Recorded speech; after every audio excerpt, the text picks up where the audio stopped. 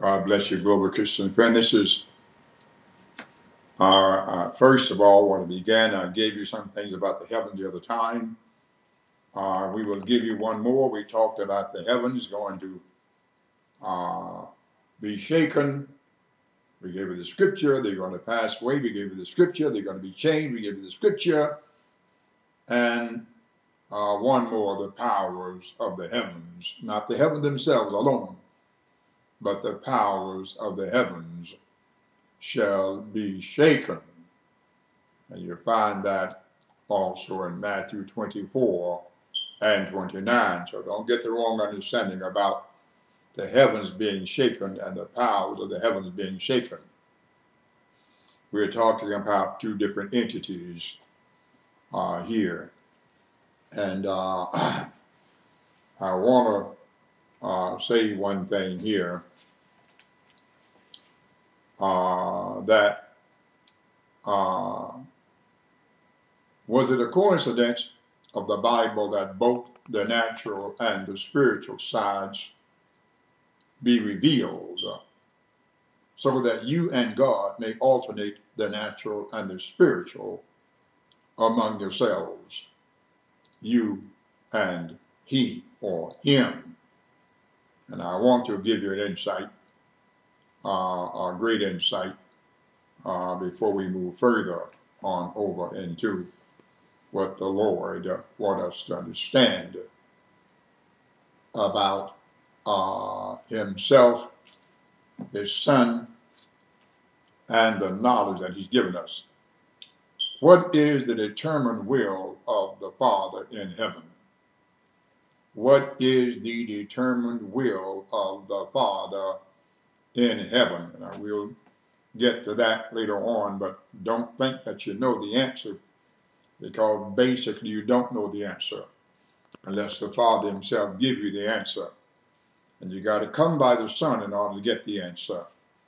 And if there's no evidence that you came by the Son as yet, then don't guess at such a high potent question of such high calibrated knowledge.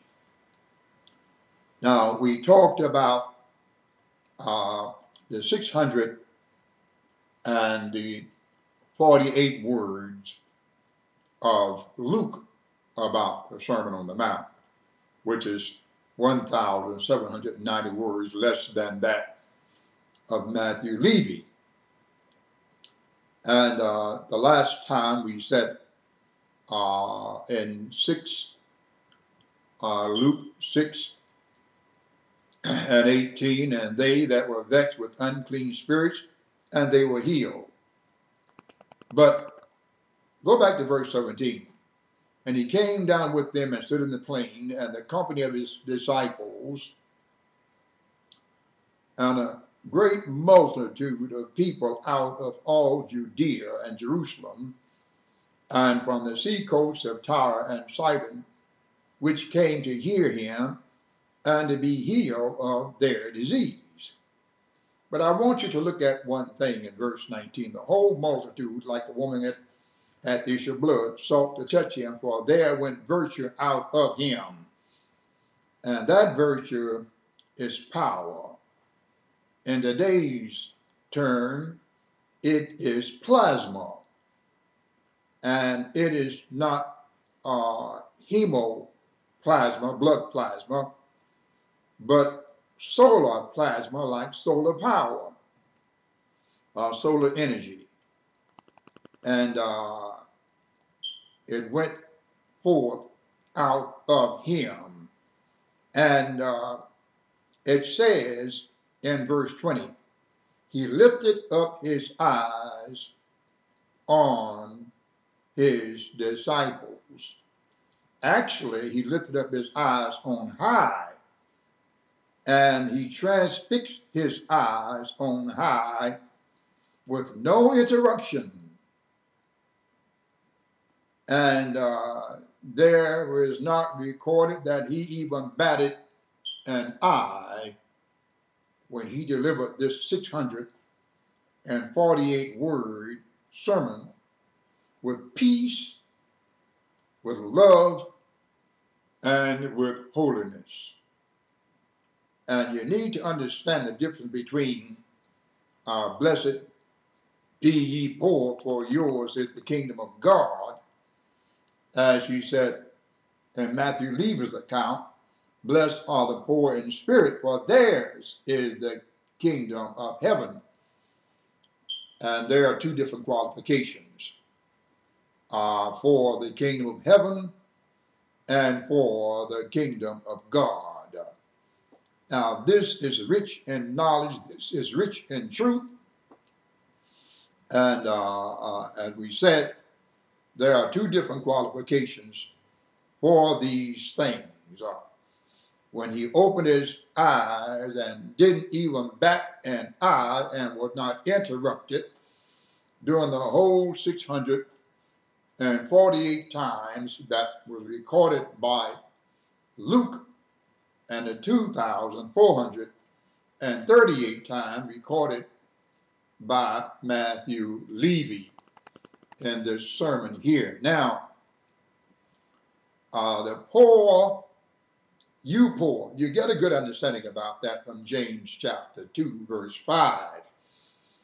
And when you look at James 2, verse 5, you'll understand about the kingdom, but you'll also get a good, clear understanding when you go over into 2 Corinthians, 1 Corinthians, and understand that there are things eyes have not seen, and ears have not heard, have not entered into the heart of man, which things God hath prepared for them that love him, but they are of his kingdom. Now, we are doing this because this is the Lord's commission. This is not my commission, but it's the Lord's commission. And you get your Bible and go along with us, and you will find that this is not my commission, but it is his commission. We are doing it because he impressed upon our spirit and heart to do so. And we can only be obedient to him. We're not being paid to do this. We're not asking for whatever you would send in to do this. We're giving this to you because he said, freely you receive and freely give. And looking at this great knowledge, understanding the difference between the kingdom of heaven and the kingdom of God and the qualifications that both of them entails. And you will find both of these qualifications in Scripture.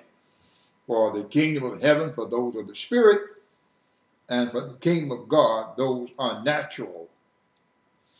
And God wants you to be able to see this thing, to bring God today into your presence so that he will remain with you forever. We will continue on in this discourse. God bless you, global Christian friends. Until the next time, God bless you.